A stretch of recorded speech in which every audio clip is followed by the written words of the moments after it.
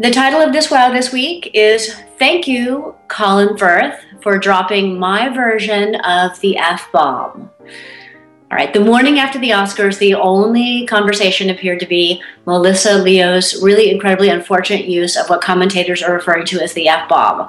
I don't think we need to say any more about it. It was incredibly unfortunate. Instead, I would like to talk about Colin Firth and his use of my version of the F-bomb. In this case, instead of referring to his fellow nominees as amazing or incredible or inspiring or awesome, he said being on that list was formidable. Thank you, Colin Firth, for not falling back on those useless modifiers. Thoughtful vocabulary will always win in every category.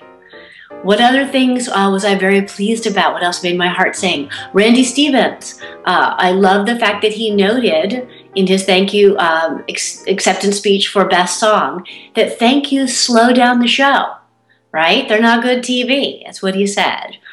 So I tell my clients this all the time. Don't begin with your thank yous. Begin with a fact, begin with a statistic, begin with a story. Then you can thank people at the end when they've done something worth being thanked for. They've listened to you.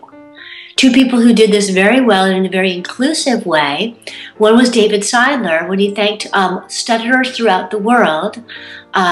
He accepted his Oscar on their behalf. And I thought that was nice and very inclusive.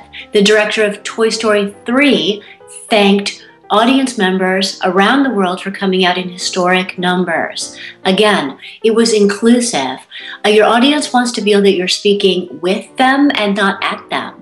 So as you craft your remarks, you want to begin to frame them that way. And finally, I want to talk about 3 rules for the red carpet. Number 1, be attentive. I speak a lot with my clients about having an attentive listening face, right? This is a happy, expectant face.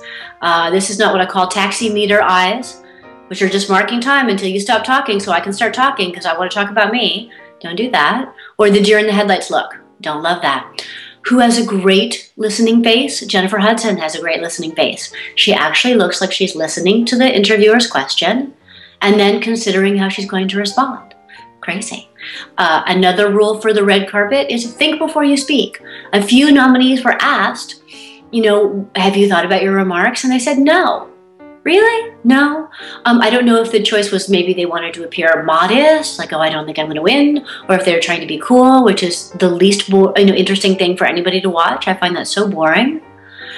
So no one is better off the cuff, and that includes you. Think about what you're going to say before you say it. And finally, the last rule for the red carpet, know before you go. This is the same rule when you get to the red carpet as in life, as in a blind date, as in a one-night stand. You need to know the name of the person you spent the evening with. So regardless of who made your dress or your shoes or your jewelry or your bag, you need to know how to pronounce their name. When you don't, everybody gets cranky. Thank you so much. I hope this was helpful.